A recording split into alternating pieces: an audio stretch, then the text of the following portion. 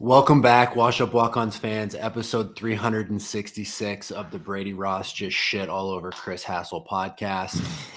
Right before this episode aired in our Discord, right before we sat down to record this episode, somebody in our Discord sent a screenshot of Brady Ross being the king, per usual, and letting Chris Hassel know exactly what he thinks about him, which was pretty awesome. So that's how I want to open this podcast, just giving a shout out to Brady Ross. You're the king. Love you, pal. Kluver. It was on the agenda. I didn't know that it was going to open as the dude. It just happened. It's on my brain. Yeah. Pretty great reply by old Buford there, huh? I like Buford, by the way. Drake called him Buford Ross. I like calling him Buford Ross every once in a while. In a DHT, and I think it fits him. You know, he's dolphin training. He's over there with the undefeated. The voice of the Wildcats. Yeah, he's and they're undefeated. Yeah, they're going to the Dome. Shout out to the undefeated voice of the Wildcats, because this is his first year. He's never lost. Wait, is that what they are? The Humboldt Wildcats? Mm-hmm. Huh. They should have been something cooler. The Humboldt. Maybe I'm wrong. I thought it was the Wildcats, though. Let's check in on that. It's not like there's a ton to talk about tonight. Anyway, I mean, like everybody thought, Iowa did beat. They are the Humboldt Wildcats. Did you catch the end of that Bucks game? No, I did not. I saw that they won. I didn't watch it though. It was wild ending. Wild ending. Now, did you see the end of the LSU Bama game? I caught it on Only Twitter. in highlights because I was watching the World Series.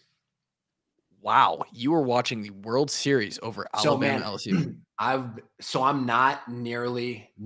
I've literally never heard you talk about baseball ever before in my life. It's only playoff sports, man.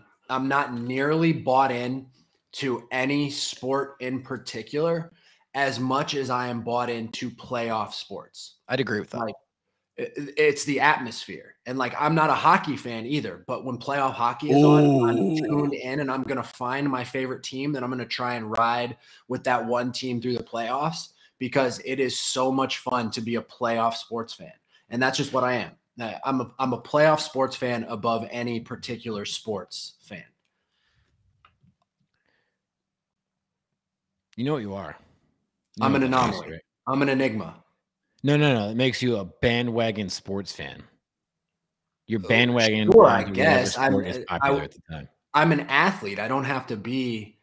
Dude, I'm training to be a mixed martial artist, man. Like, I want to fight people in a cage. I'm not. That has nothing to do with what I just said. I'm not a normal person. I'm not a normal person. I don't watch sports for that much.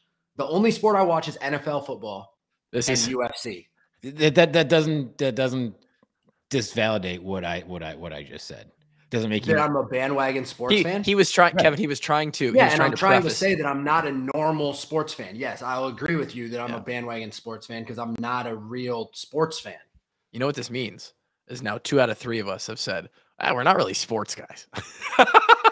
I think the content on this show, particularly over the last year or so, has really shown that to the fans. I mean, and we're just continuing to make more money. Hey, and we're just getting fucking started, aren't we? Are you eating the crispiest pizza? Is that what that is? Oh, that's toast, bitch. That's jelly toast. You're eating jelly toast at 5:30 on and thick cut bacon, boy. Oh my god. Drake is a crispy cooked guy. Interesting. I'm more of a floppy. It's so thick that it also bends. Yeah, I like that. I'd eat that right there. Oh, well, thick cut is the only bacon that you can get. It's the only cut. You can miss me with that thin shit. Kevin with another one-liner. Miss me with the thin shit. Welcome into the podcast, by the way. This is how we do things. If you've never been around here, if you are, tuning in at 366 for your first episode, then Interesting, but And welcome. let me tell you something.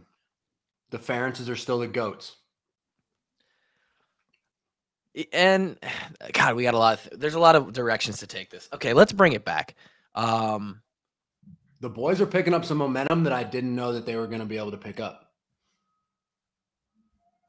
Did you not know that though? No, I didn't believe. I truly didn't. Watching the first 7 weeks, or sporadically watching the first 7 weeks, I truly did not believe that there was any momentum to be had. So going back to the tweet from Chad Lystico that Chris Hassel quote tweeted that Brady Ross responded to, the original quote from Spencer Petras, no offense to anybody in here, you guys had us dead 2 weeks ago, as did the whole outside world, it felt like. Yes, 100%. I just had him silently dead. I just was like minding my own business, just chalking it up. Yeah, you not being on the main show was Drake Kulik has the Iowa Hawkeyes dead. 100%. In the grave, Undertaker, but they're not coming back. They're not rising up out of the coffin. Hey, and that's 100%. The luxury of the outside, boys, is we can have them fucking dead. And we can talk about it, and there's no consequence. It's fun. Oh, hey, it's fun as the media to say, boy, these boys suck. No consequence. We turn off the microphone. Put the film on. Tape don't lie. Them boys sucked for a lot of weeks. Now that's true. That's true. A lot of the stuff that they were putting on the tape didn't look so good. Looked like they were dead. Or they were playing like they were trying to die. But they know. Second half of this quote says, that's not what football is. It's a week-to-week game. You keep working, and if you do things right, work hard, good results happen. And the one thing you do know, Drake. I don't disagree with that statement at all. The one thing you do know is that inside that building, they surely weren't working half-ass. No. They're doing their best. Though the offensive line looked like they were skipping practice. And they were also skipping some of the meetings. But now they're blocking folks. Now they're there's giving up a little bit of pressure. And I think there's a little context to things here. I think you gotta take everything into account. We've talked about it.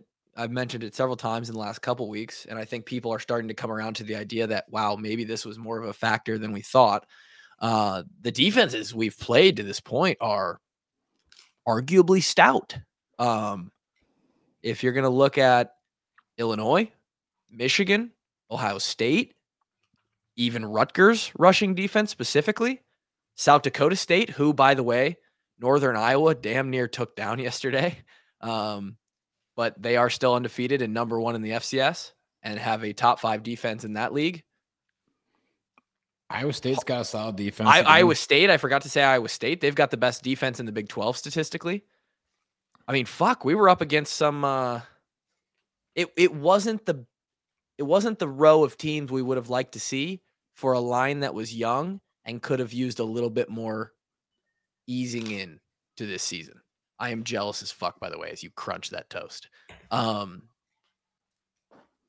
hey, now, Northwestern, not as good. Purdue, we talked about it on the show last week. Another defense that has been spotty at best. Iowa offense starting to take advantage. And how about the boy number 2? Huh? How about this guy, Caleb Johnson, huh? Tell you what, man. That guy can run the football, huh? Dolph wasn't lying, man. The kid can play ball, and he's by far and away our most effective back. Oh, he's the number 1 by far. I think there was a question earlier in the season. Is it going to be LaShawn? Is it going to be Caleb? Is Gavin going to be the guy? He was still in the mix, and I think the other two have struggled with some injuries. Caleb Johnson, boys, workhorse. Runs hard. Arguably, it's got good feet. Good feet. Guy sprouted for 75 yesterday. He looked dead to rights about half a second after the handoff. I mean, I'm not going to say that Purdue's good at tackling because they ain't.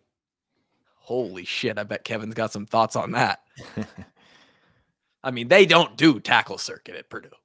They don't know what it is in West Lafayette. But nonetheless, Those are the 11 guys that they scrap that period and they just do an extra period of 7-on-7 and pattern match. Correct. Which didn't seem to be working for him yesterday either. And their game plan is throw the ball at Charlie Jones 30 times. And it's actually insane how many targets that he gets. Dude, I think he's a good receiver. Good. But I'm sorry, a 5'10" white dude should not be getting the ball thrown at him that often. Hey, tell Cooper Kupp that. I think Cooper's like what, at least 6'1"? Yeah, he's taller. Tell you what, if I'm a Purdue fan, I'm a little bit worried because I think Iowa yesterday just exposed that their game plan offensively is kind of trash. And they've gotten away with it a little bit. I mean, they're 5-4 now as well. It's not like they're murdering people out here. So I wouldn't say it's working the best. Well, I mean, their offense has been effective, barring, they had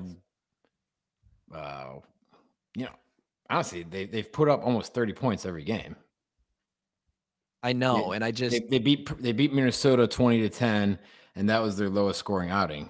Every other game, Wisconsin, they put up 24 against another good defense, but their offense has been able to put up points and maintain drives against some good defenses out there.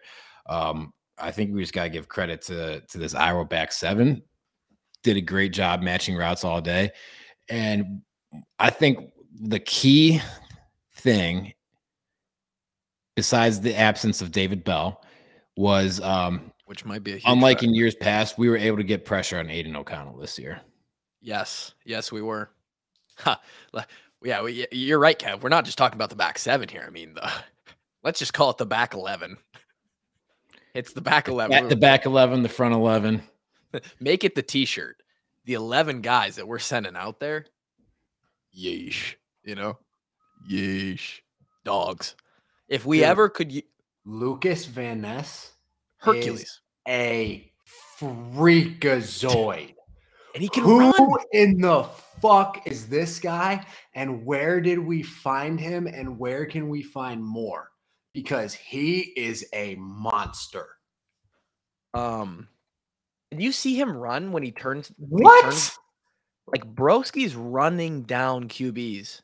And he's massive. He's built. Where do they have all those statues of the naked dudes with their little dicks out? Is that Greece? Is that Rome? Rome? Either or. Pick your poison. He's carved like one of them motherfuckers. Yeah. I mean, and I'm guessing. I'm guessing it feels like getting hit by a brick of stone. He was ranked last week as the 25th best college football player in America. Yeah. Checks out. For real, it checks out. Yep. He can't leave this year because he's not a junior yet. So, but he's going to be a first-team All-American is what it sounds like. He's getting his. I mean, he's getting his. So I guess I didn't realize he was getting that much recognition. Well, and he hasn't really until last week.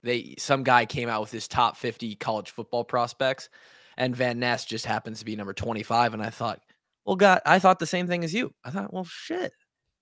I mean, I know he's doing good. He's playing well for the Hawks, but is he that good? Dude, he's good. He's that good, man. Let's just put it this way. He stays on the same projection as he is right now. Trajectory. We're not going to see his senior year. No. I want to show you what him and Nick Bosa are going to have very similar senior year stats. I think he's more of an Aiden Hutchinson than a Bosa. I mean, like the Bosa had 0 tackles in his senior year, and he had about $16 million in the bank account. Nick Bosa? Pick your poison. Neither of them stayed till their senior year. I was just going to say he also had a roughing the passer that was really important in our really important. So hopefully Van Ness led with his head. I really hope that Van Ness doesn't start headbutting people. I do want to show you quickly the Van Ness genetics. So they're good, basically. And it is what it is. Anyway. What I don't know what you just showed me. I'm showing you how beautiful his family is. Okay. They're basically could all be models, and he's out here playing for the Hawks on the D line. I don't want to downplay the rest of this D line. Deontay Craig, dog. Joe Evans from Ames, Iowa, He was a undersized quarterback, right? Quarterback in high school. Dog. Come on now, that's my favorite player. Imagine being a good enough athlete to play quarterback and defensive end. That's impressive. Well, you know who he is? He's Nate Meyer. He's the closest thing we've had to Nate Meyer since Nate Meyer. He's undersized, but his motor is high. That's a really good comparison. I like that. Yeah.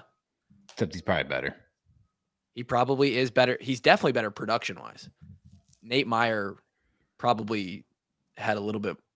Nate Meyer had something that nobody has, and I don't know what you call it, but I liked it.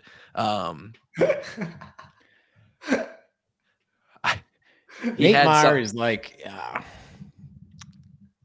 he's got the. You know what? He's like we up at the lake house we had like a gator tractor type deal. Yeah. To like help out with chores around there and stuff. Sure.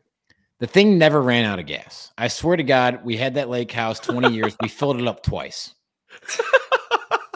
That's what Nate Meyer was. The dude just did not run out of gas. You couldn't kill him. Yeah, you couldn't kill him.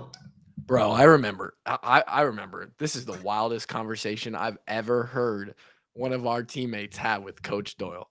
I've never heard somebody talk to Coach Chris Doyle like Nate Meyer did in his senior year. Oh my God. It's one of those, I was awkward because it was awkward for me because I was in the vicinity of this happening. Coach walked out. We're in a stretch, a Friday stretch, right? We're about to go Fast Friday. So you do your little primer and we go out. We're about to run through the 28-minute whatever. And Nate's a little late, or, he's not like late, but he walks in 2 minutes early, which is late. And Doyle starts chirping him, right? And Nate sits down on the rower, or not the rower, the roller, the foam roller. And I'm right next to him. And Nate goes, "What the fuck are you talking about, man?" And I was like, oh no, it's going to happen? This is happening? No one says that. No one says that to Coach Doyle. And Coach starts like kind of laughing a little bit. And I'm like, oh, he's on another level. Oh, this is a level that I didn't know was unlockable. Listen, bud, it wasn't a secret that he was crazy. It's not just us three that were just like, oh yeah, did you know the secret? Did you know this? Dude, the coaches knew too, all right? He had like 6 weeks left of the program. Yeah. Coach Doyle didn't want to die that day. And he was playing well too, right? So Coach Doyle, he gets a little closer. He comes over. He's like, "Senior year, huh? You can just show up fucking late, do whatever you want." Like, and he still got a little bit of like angry in him. Like Doyle's not, he's kind of playing with it, but he's not happy. And I'll never forget it. Nate goes, "Coach, I fucking hate this place."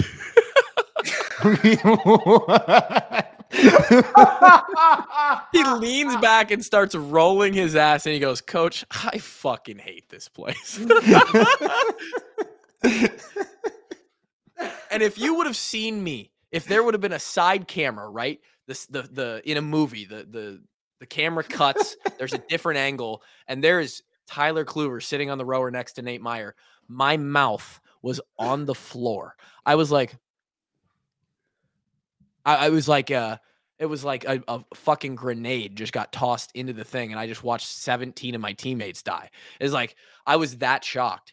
And they keep jarring at each other, and I was like, okay, all right. So and it's like third year in the program. No, was he a year older than us or 2 years older than us? 2 years. 2015. Okay, so it was 15. And by this time, he might have been a year older, but didn't redshirt. Yeah, whatever. It was 2015. And of course, the season's going real well at this point. So Coach Doyle don't have too much to be mad about. So, everything's fun and games. And I realized that day, I haven't made it yet. I'm not there. I'm not on that top level. The seniors have something that, dude, he was the starting defensive end and he was crazy. You were never going to get on that level. But every senior finds, well, as long as you're doing your shit right, every senior finds that new level with the coaching staff. I mean, Kevin and I hardly even did spring ball our senior year. And yeah, I was on partial retirement. And Drake, you've talked about how BF had you on fucking 30% reps just so you were good for game day. Dude, he knew that I was capable of running into people hard. Yeah. So, man, I'll never forget that. That's just a sentiment about Nate Meyer. But Nate is also a guy who, similar to Brady, would tell Chris Hassel on Twitter that he doesn't like him. The response, by the way, I like Chris Hassel. I've known him. I haven't known him, but I've known who he was since my high school days in Central Iowa. He's from Muscatine, right? Yeah, he's from Muscatine. He's and he doesn't fuck with me. So he doesn't fuck with you? No. Chris Hassel's never even acknowledged my existence, which, I mean, who cares? Like, I'm not a guy that gets butthurt over that. But if we're two dudes from Muscatine and we know what Muscatine is like, I mean, eat my nuts if you're not going to even acknowledge my existence. I don't. How do you want him to acknowledge you right now? Yeah. You're not on Twitter. I've hit him up on Twitter before, like when I had Twitter. I know this. I hit him up it's probably 2 years now, at least. It was before the Doyle stuff happened at Iowa, so it would have been before that. It's been probably 3 years now to get him on the podcast, and we were going to have him on, and he agreed. But then right around that time, I think he got his work got crazy, or he got signed to CBS. It might have been right around the time he got fired from ESPN and then signed to CBS. I'm not sure. I used to try and hit him up on social media. Okay. Well, maybe he's got beef with you. Maybe we can, Chris, if you're listening, or if this gets sent to you, hey, let's settle the beef. And the beef would be in the octagon. Well, no, it would be whatever they're putting in those. It'd be whatever they're putting in those Maidrites in Muscatine. That would be the beef. Even though Taylor's and Marshtown is better. He says, not a fan of this. Chris Hassel says, not a fan of this. And I don't know why he wouldn't be a fan of that. I don't see anything wrong with what Spencer said, especially because he was asked about what this does for the team moving forward and kind of their mindset, I believe is what he was answering the question with. And also, as a media guy, I listen to Chris's podcasts on the Iowa Everywhere Network. He does one with Chris Williams, who does the Iowa State perspective, which Iowa State finally climbed out of their 5-game skid and beat West Virginia this weekend. Good for them. And I like their podcast. I think he's really good at what he does. But if you're going to sit on a podcast like we do, like he does, like everybody else does for these first 8 weeks of the season and chirp about how the guys on the inside are sucking it off, then when one of them, and when they have a go and have a good day, and one of them says, yeah, this is huge. Like, you guys had us dead and we just keep working and, good things happen. You can't be mad when one of those guys says that. That's not even a chirp, dude. I know. That's what I'm saying. This is nothing. I saw the comments clap back, chirp. It's not. It's just pure facts. Like, people were writing this team off 2 weeks ago. I think the people who are really bad at finding the context, they don't look for the whole conversation. They just see the quote on Twitter. What they see is it coming out of Spencer's mouth, and they automatically relate it to, oh, Spencer thinks he's done something now, which is not what he's implying at all. He's just talking about the team and how things have been going on the inside.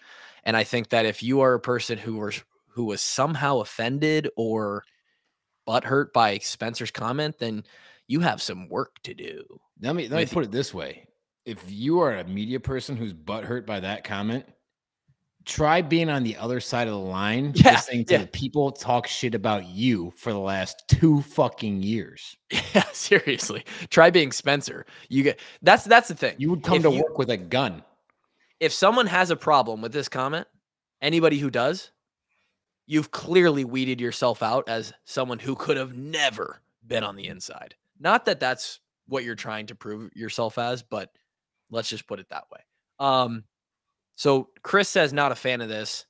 Brady Ross responds, not a fan of you. Fucking hilarious. Unbelievable. That is a clapback. We're going to talk about a clapback. That's a clapback. And Brady Ross just throwing bones. Brady Ross, not very active on Twitter, but when he is, it's a treat. Oh, he's everything that Brady Ross does is a treat. And he's had a few treats. He's a national treasure. He used to look like a treat. Anyway, Iowa gets it done, boys. We can finally talk about this game 26 minutes in, but who would have thought?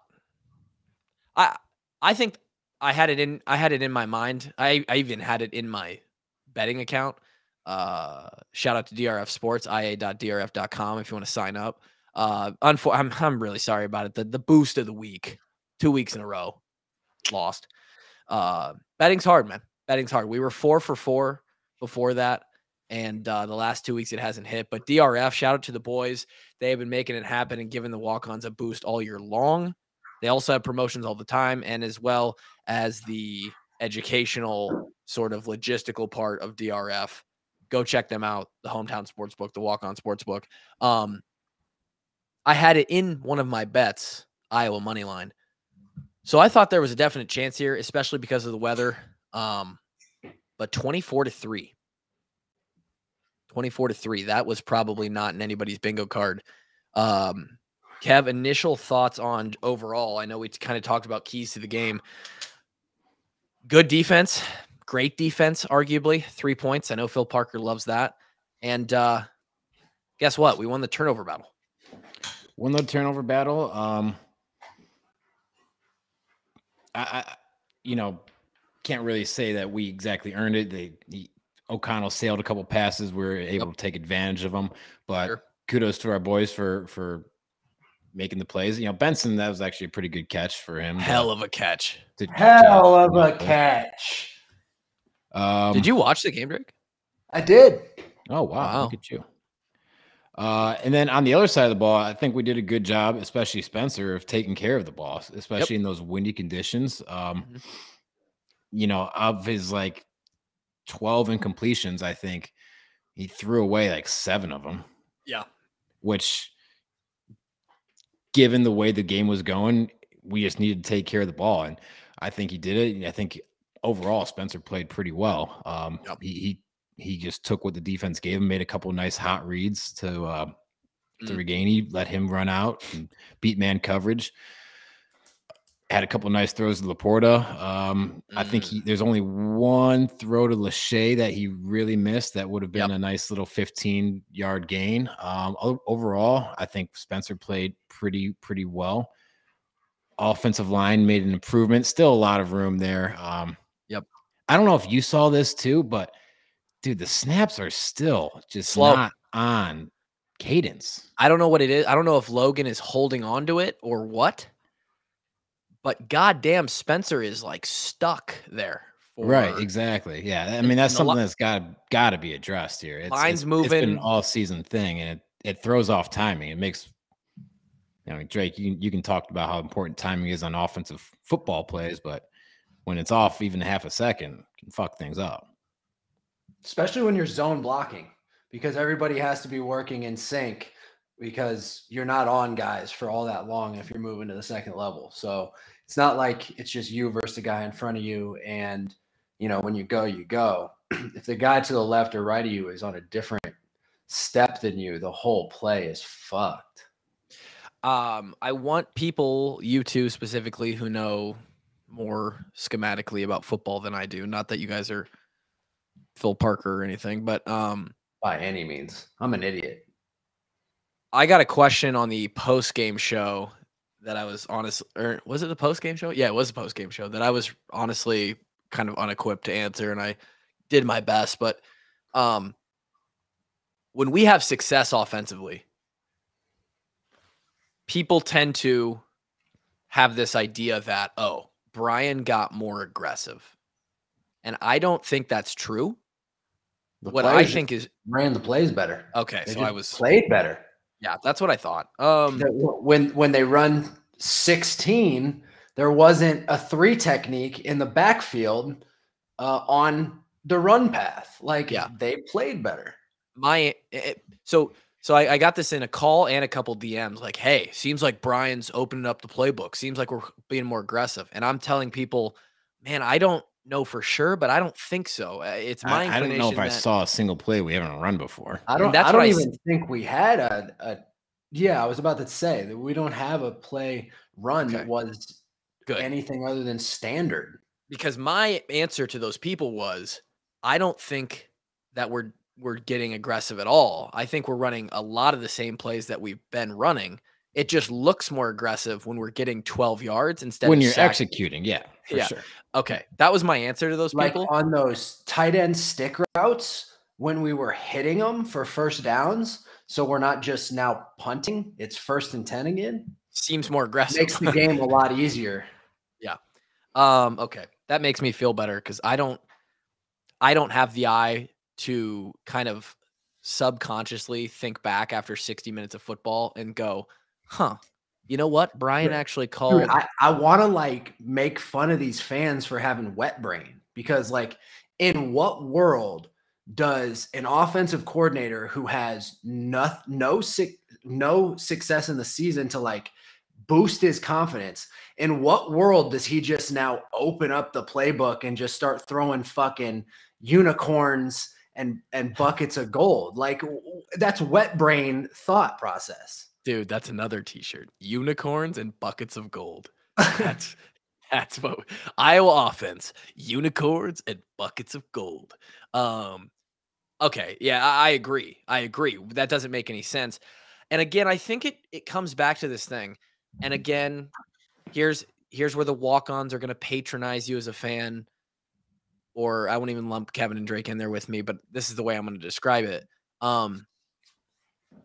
I was just referencing that one question. No. And I understand. I think as a fan, and this is a good sort of natural way to lean because you want to give the players the benefit of the doubt. I think as fans, we think when stuff isn't working, the first thing we think of, except for the quarterback, everyone seems to be totally fine with saying the quarterback's doing the wrong things, but the rest of the players, you tend to think, oh, they've got to be doing things right. So it must be the wrong call. Like, I think people have this, that's where they jump to. They don't want to blame the quarterback is the most visible to them. So if quarterback misses an open receiver, your casual fan can see that, right? Yeah, casual fans usually not seeing that we're not doing a good job of getting our 2-on-1s from the one technique up to the middle linebacker, right? You're right. And I'm not even saying that the casual fan should be looking at that or should know what to look at. I just am trying to identify why a lot of people think this way. And so you're right. Like when people are watching a play develop, they're looking at Spencer with the ball in his hands and not, unless it's just absolutely blatant, they're not looking at all 5 offensive line positions at the same time and saying, oh yeah, we all picked up our guy, right? Like we all did what we were supposed to. And I think what you saw, not just this week against Purdue, but last week against Northwestern was when we have guys execute what they are supposed to do on a play, holy shit, it works. Holy shit. Now it looks like we're running plays that we haven't. Here's the answer to your question. Are we running plays that we haven't run? Yes, we're running them correctly. We're completing and executing them. We're doing them right. The call was the same, but it does look different on the field. And is it all in the players? No, it's, there's an offensive coordinator for a reason. There's a scheme for a reason, but clearly things look and work better. And then Kevin, Drake, you can speak to this too, but hey, now we've got a little passing game. Defense backs off a little bit. And oh shit, let's hand it off to Caleb Johnson. And now there's room to run. I don't know that we have too much of a passing game outside of our tight end passing game. That's a good point, honestly. Let's be honest. We ran the ball well and threw it to our tight ends well. And we played well on defense. Between Nico and our tight ends, I forgot about Nico. He had a pretty good game. Yeah. Between Nico and our tight ends, that's about where our passing attack stops. But hey, at this point, something. It moved the ball. You're right.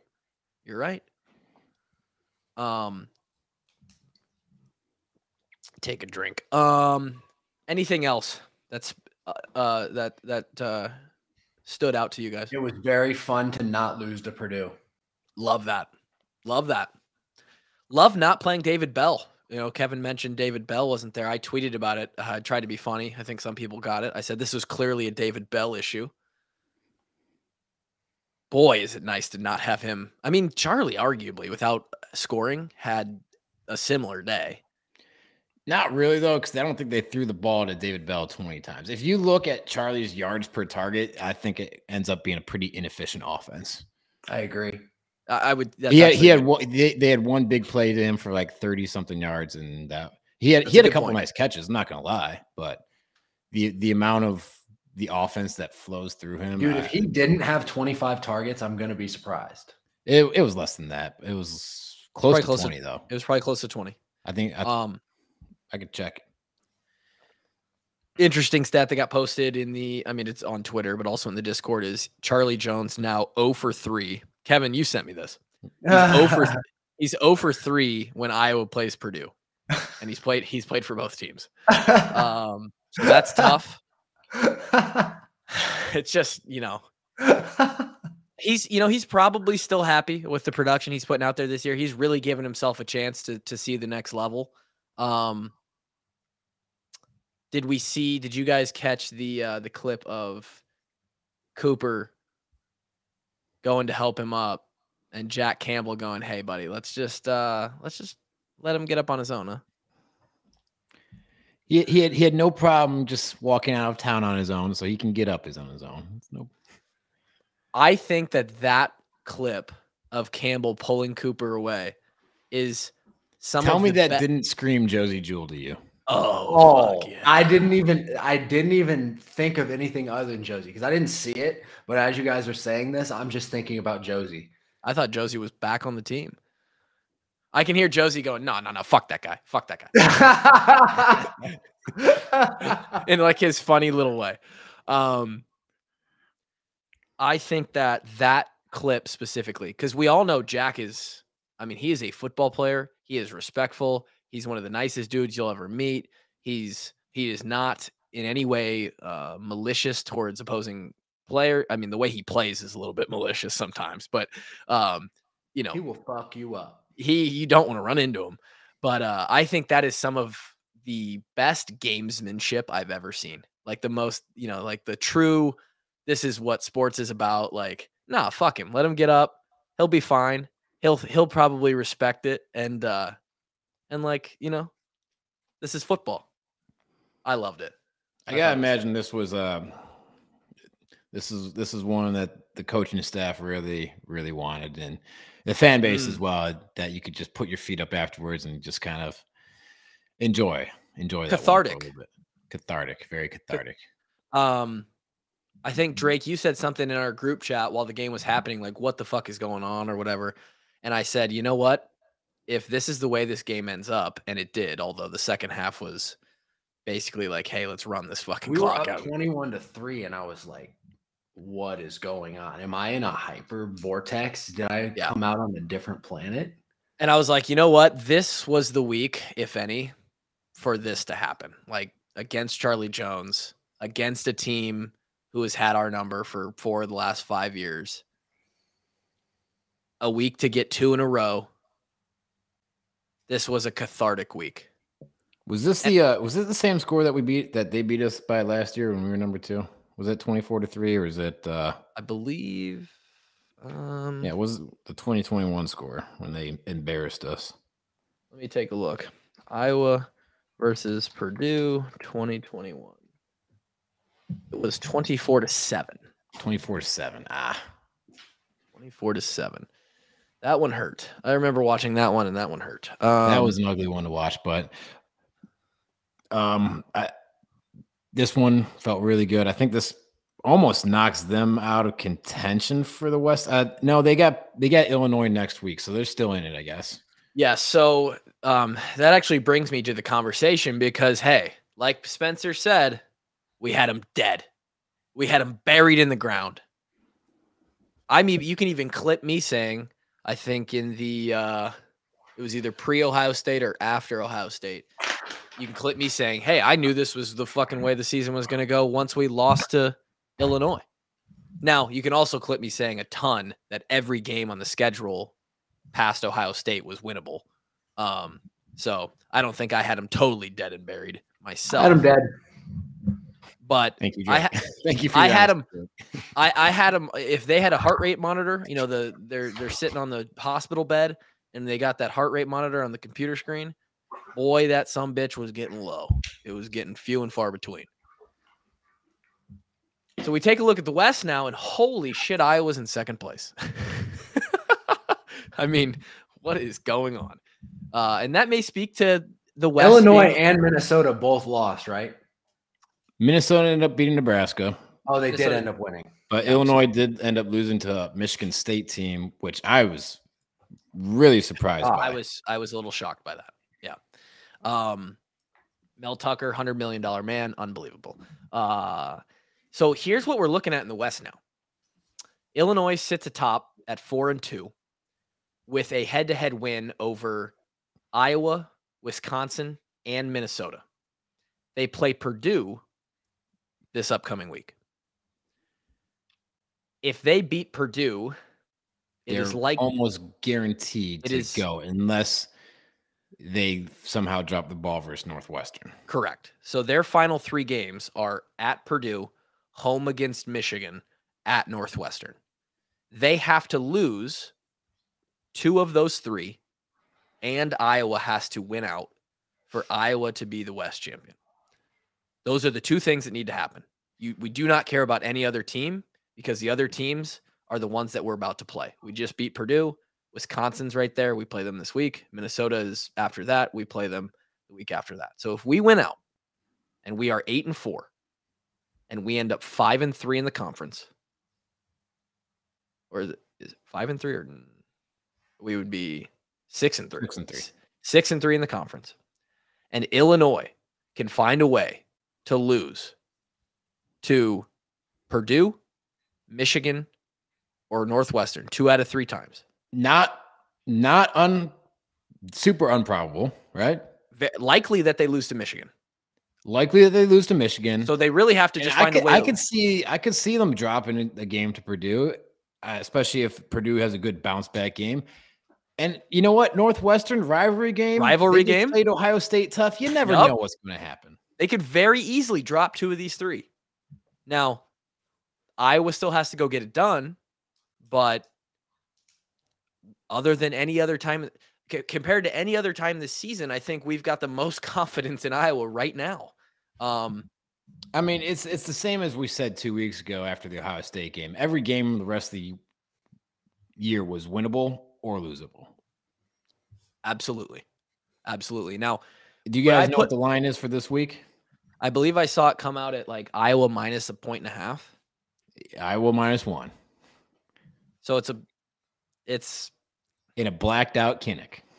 Is it blackout this weekend? It's blackout. Now, here's the deal. I saw the forecast drop to 31 degrees and snow. Is that still chilly? Yeah. I don't like that. Is there going to be heaters at the tailgate? Yeah, it's called a nice beer. You drink enough of them. No, Kevin. No. Yep. I'm asking, are there going to be heaters that use propane to blow heat on me? You know, I don't know why you want people blowing on you and stuff at the tailgate. I mean, take that somewhere else. How do you not understand that? You don't want people. You don't want to get there'll probably be some propane heaters there. Yeah. Okay. Probably a little nice tent setup. Yeah.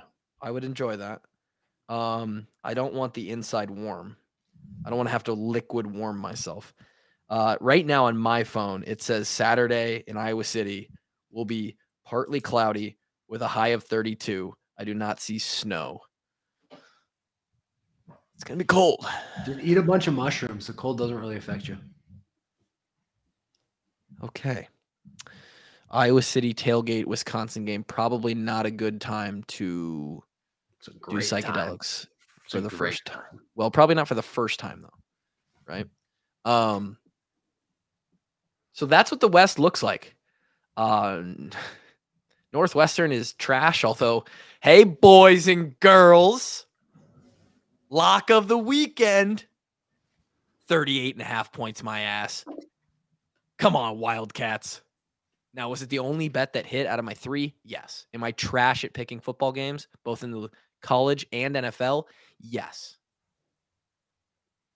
Did I lay some confidence down on Kevin's Michigan minus 26 and get a little bit scared, but then they all of a sudden came back and won me some money last night? Yes, I did.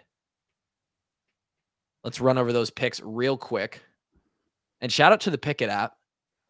You guys know, over the weekend, our boy Jimbo, you guys remember Jimmy, who won the $250? We got him sent. Listen to this. And this is shout out to the boys at Pickett, because Pickett made this happen. Pikkit. We're partnered with them now. Shout out to them as a sponsor. Pickett was like, hey, we're going to give $250 to a walk-on listener. Turns out that it's Jimbo, right? This guy, Jim. He goes, boys, just got the news that I won. Love it. I send him the money. We have a little bit of conversation. Jim goes, I'm laying some of this down on the Iowa money line today. Love it. And he hits, boys and girls. Pickett making it happen. Let's go. Come on now. Pickett is a sports betting aggregation app. And if you guys haven't been on board yet, then you're kind of missing out. It is, if you use more than one sports betting app, you absolutely need this because it aggregates all your bets in one place. You don't have to individually log in to all your betting accounts. It also will tell you in a super easy user interface how many units, how much money you got down, how many bets you have out there. It brings in all of the events, all of the games into a live feed where you can just scroll and see all the scores of all the games that you're betting on. It's your own custom. It's honestly sick. And they let Jimbo win 250, and then he turned some of that into some more. So shout out to them. Code walk on it. Sign up. WALKON walk on. You guys got a Powerball ticket? No, but I'm gonna freaking buy one this week. That's for damn sure. Bitch. Holy shit, that thing is going high. Now this could be our next top 5, and I don't know. We don't have to do it tonight, because I do kind of like to prep for a top 5. Wait, we're not doing a top 5 tonight? Should we just go an impromptu what the fuck top 5? did I show up for? Because the Hawks are scoring points. They're winning games. I'm here for the top 5s, baby. I'm here for the hang. Okay, well then let's do a top 5. It'll be impromptu. It'll be a little less programmed. Top 5 things you're buying with the winning lotto ticket. Correct. And I want to take away house, and I want to take away stocks, because those are like the obvious, like, well, now what am I going to buy? I want the, what do they call it? I don't even know, like, the tangible thing. What items physical that asset? Yeah, I want stuff that's just like luxury spend, like it's for pure pleasure. Top 5 things that you would buy. So can I say like? No, you can't say drugs. Penthouse. A what? A Manhattan penthouse, like a penthouse in Manhattan, 100 stories up, overlooking the whole city. That's a luxury. Why can you say penthouse, but I can't say house? I think that obviously you're going to buy your forever house on a piece of land. A mansion, absolutely. I'm going to buy like a state worth of land, and you're going to buy a state. You can go buy Rhode Island. Probably. Nah. You could get a bunch of land in Oklahoma pretty cheap. You could get a bunch of land in Montana. You could probably buy Muscle Shoals County. No, literally, all the billionaires are buying up land in Montana right now. Go look at some of the ranches out there; they're insane. Well, you would be you would have a lot of money. Well, yeah, I understand that. I'm just saying, like, yeah, it's a popular thing to do these days if you're a rich white man with a lot of money. Absolutely. So think on it for a second, Kev. I don't want to skip over your picks. Because 2 out of 3, right? 2 out of 3? 2 out of 3, and it should have been 3 out of 3. It should have been. Get this. All right. So Duke's up 10. I mean, this was bad. Me and Kev were texting back and forth right? during this. Bad beat. Boston College gets the ball with 2 minutes left. They march down the field.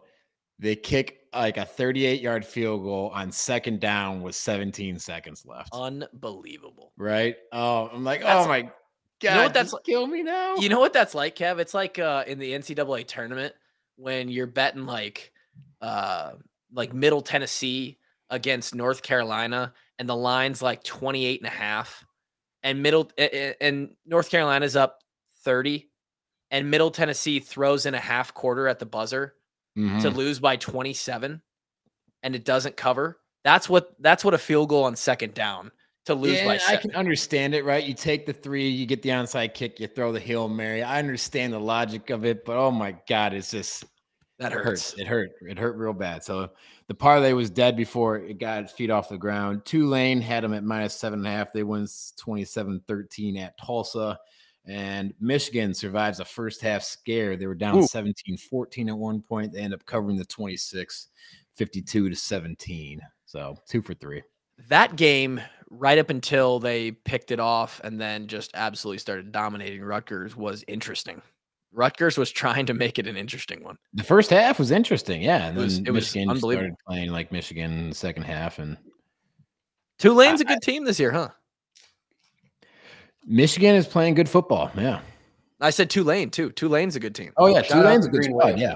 Yeah, Tulane is on track to be in a New Year's Six Bowl. Pretty cool. Wow. And Drake, did you like what I did with your with you this week on the graphic there?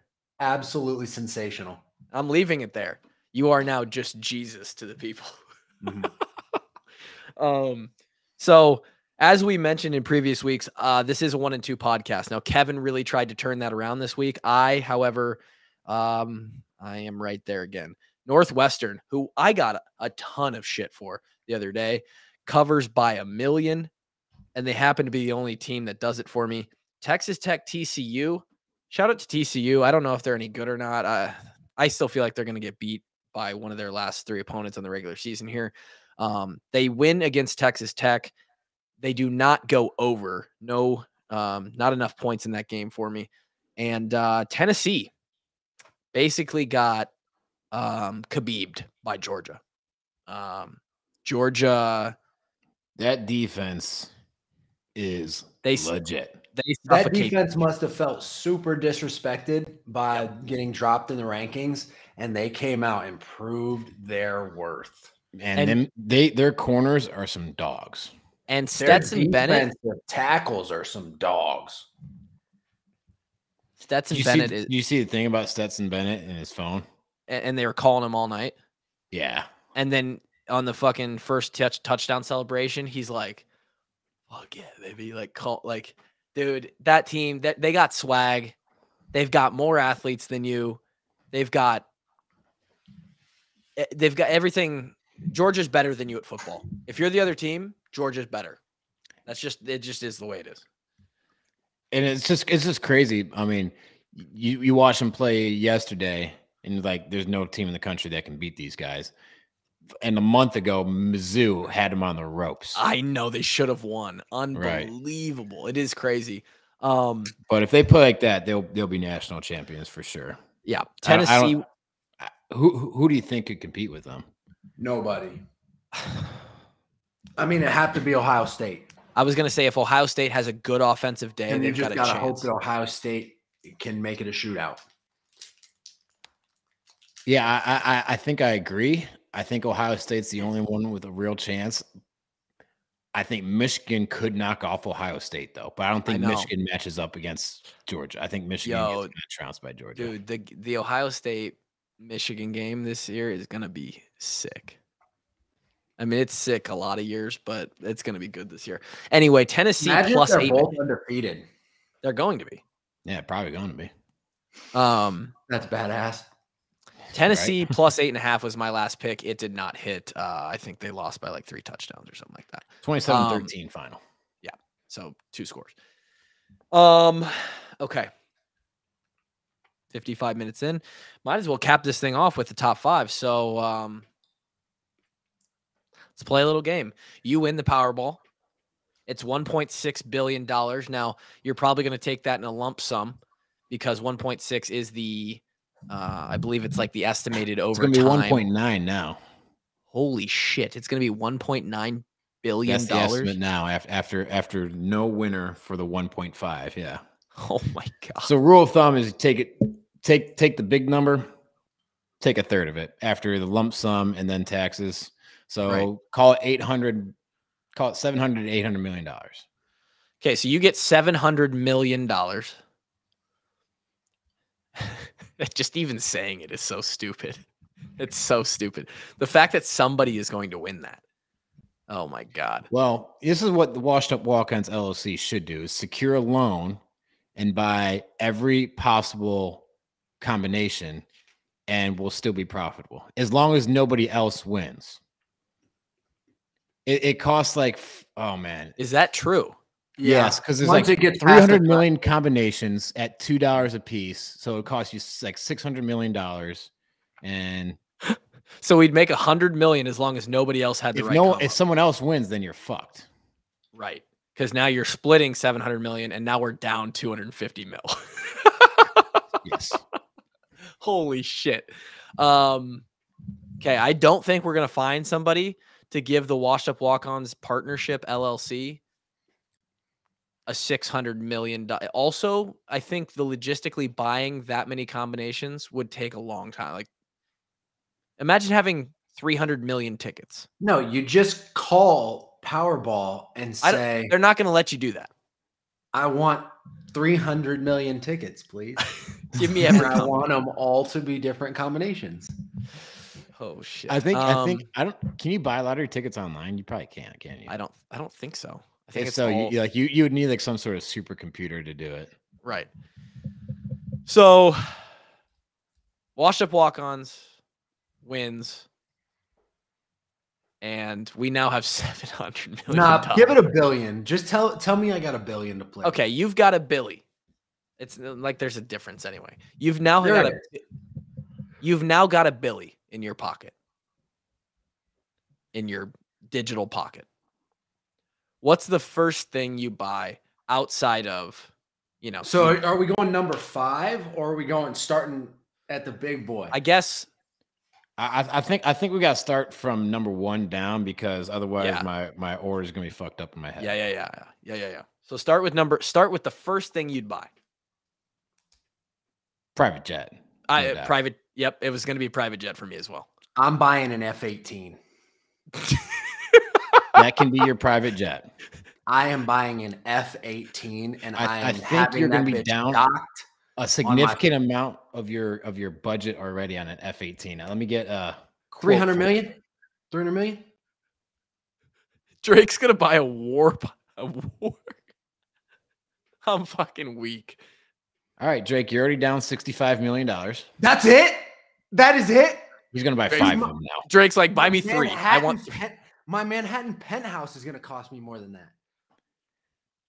I don't think so. I don't think so. Oh, I don't think. Look at the property values of Manhattan penthouses. The most expensive. I don't know. I think like the most expensive real estate ever sold was what, less than 100. No. Oh no, Kev. This here says the world's highest apartment is on sale for $250 million. Whoopsies. But that's probably in the Burj Khalifa, huh? No, it says this penthouse, which hovers 1,400 feet above Central Park, is also Manhattan's most expensive listing. That's oh my God, dude. It is stupid nice. Yeah, and I want you to know that is purchase number 2. Wow. Is that specific penthouse? That specific. I want the most baller penthouse in all of Manhattan because I am him. I like that. And I'm going to fly my F-18 right over the fucking Hudson.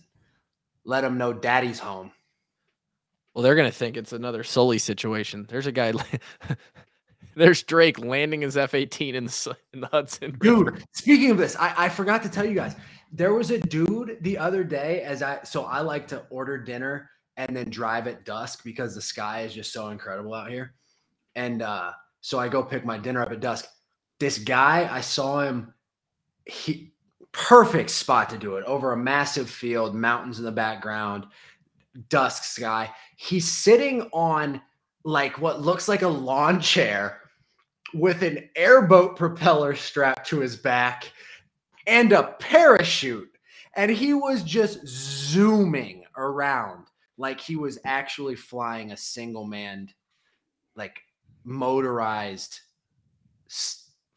parachute. I don't even know. It was the most amazing thing I've ever seen. Yeah, I saw it on your story and I was like, wow, that's something.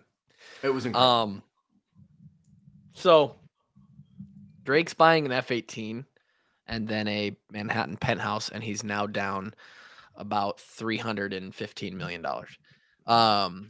Congratulations, don't Drake. forget, I got a Vin Diesel, baby.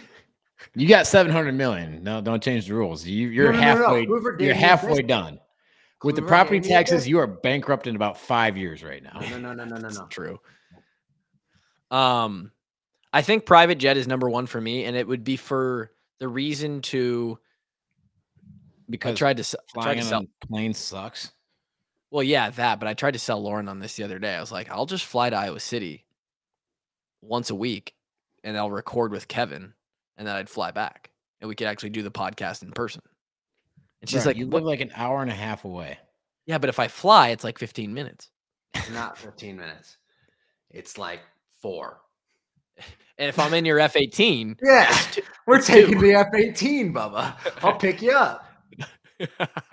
So it's going to be a private jet. But from there, I don't know what I could buy, like other than a yacht or like some of this stupid shit. You don't want a boat. You don't want a boat. Says who? Give me boat number 2. Big ass yacht. No. Where are you? Where's your boat? No, because now your money's all the way gone, Kevin. You just sunk your money. No, you can get a yacht. Says the guy who bought a $250 million penthouse in the biggest city in America. Blow me.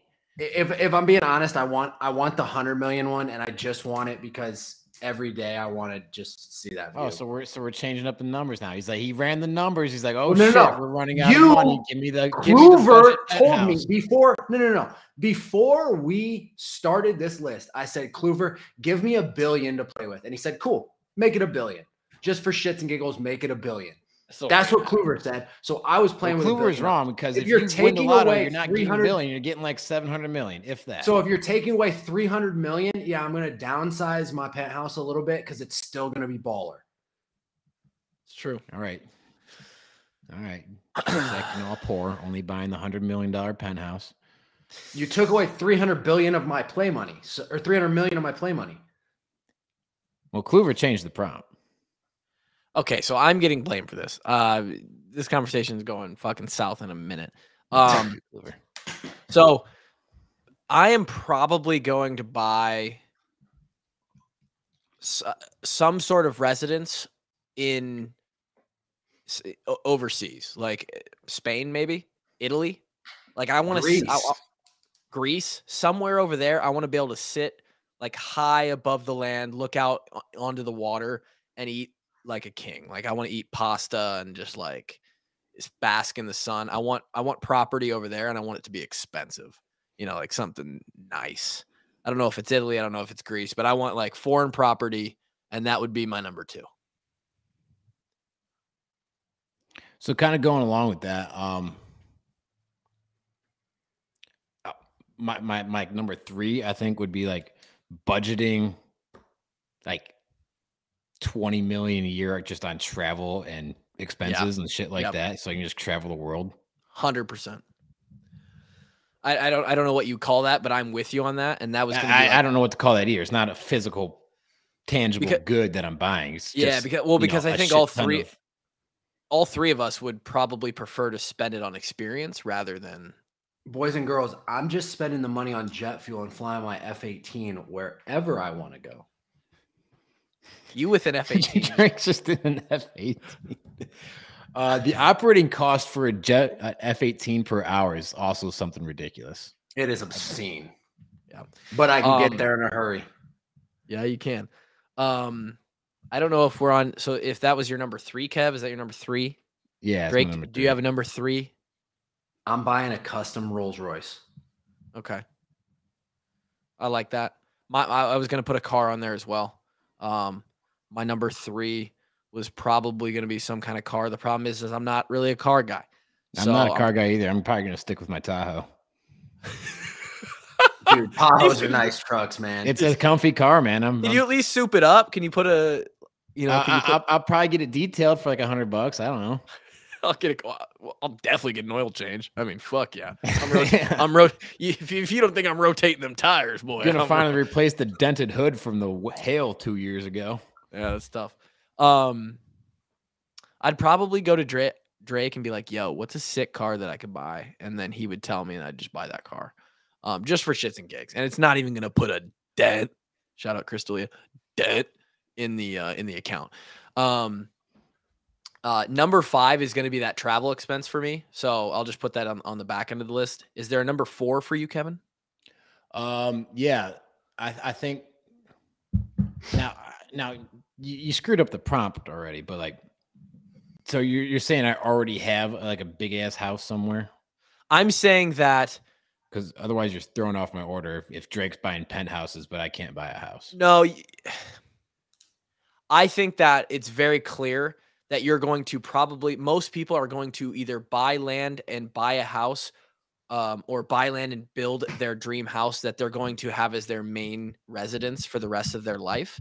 And so I was going to take that off because that was going to be a clear one of the 5 for all of us. Now, a Manhattan penthouse, that's more like, that's Drake goes, yeah, you go and hang out there. I go there when I want to wake up in Manhattan and look at Central Park in the morning. Right. But it's not his permanent residence.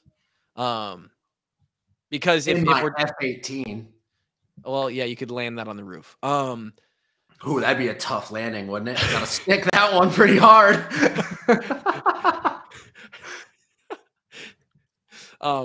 But yeah, Kev. So if you want to just say like a permanent residence, build your dream house, then you can say that too. Well, yeah, I mean it's going to be in a 10,000 acre ranch out in Montana. You gonna have some buffaloes out there, and that's going to be number 1. Private jets, everything else down the list. Yeah. The last one on my list, because this is number 4, but I'm putting the travel expense and budget at number 5, is for the boys. I am buying or building probably.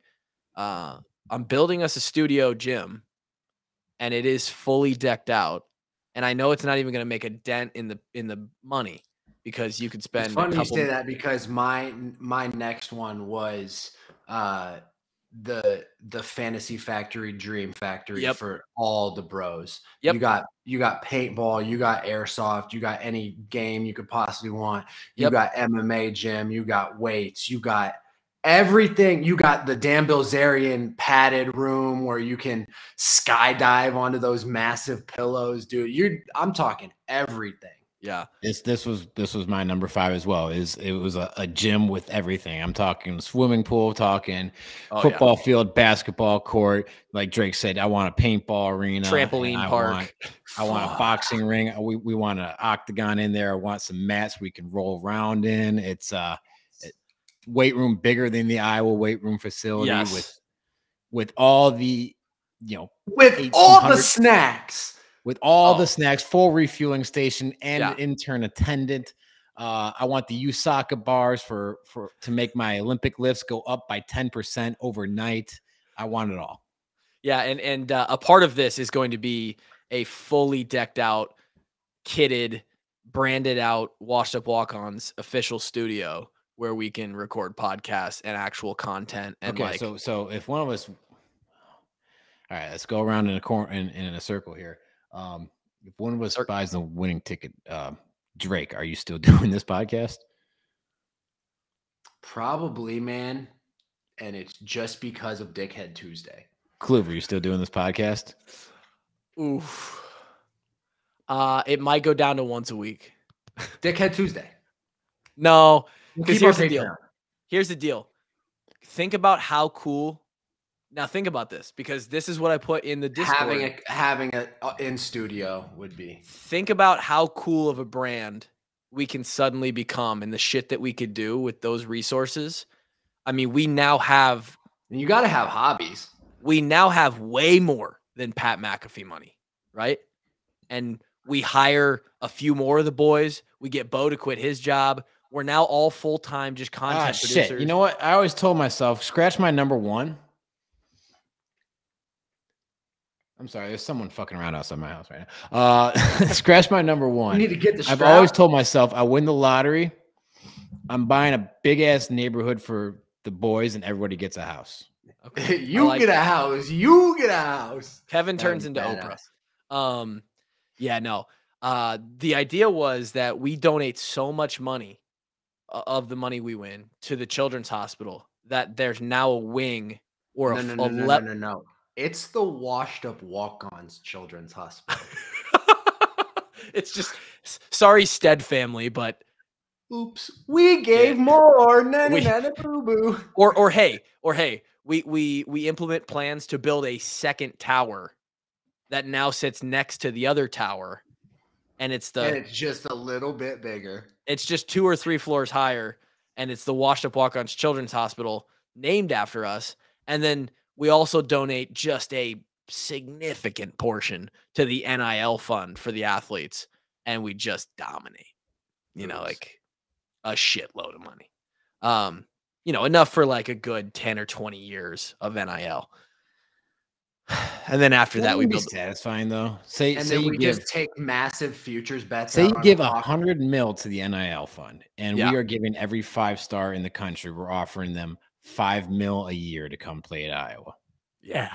And we go and we win every game by 60 for the next 4 years. And it's because of satisfying us anymore though. Yeah, I don't know. Because I bet the Hawks national champs in 2028. And now I'm doing it all over again because I got another biscuit. And Drake just won another biscuit. You know what, Drake? That's a next level play right there. Good for you. Yeah, you still got some brain cells left. Not many. So that was it. The Hawks are. Let us know what you would do with your billion, by the way. So the Hawks are 5-4. They're not dead. They've got 3 games left. The Badgers come to town. The bowl is on the line, and the Hawks are hungry. I think the Hawks are hungry. The Hawks are ready to go to battle for that thing in the cold weather. And we got a chance to make a little run at 8-4 here and turn the season around. I love it. Shout out to Brady Ross.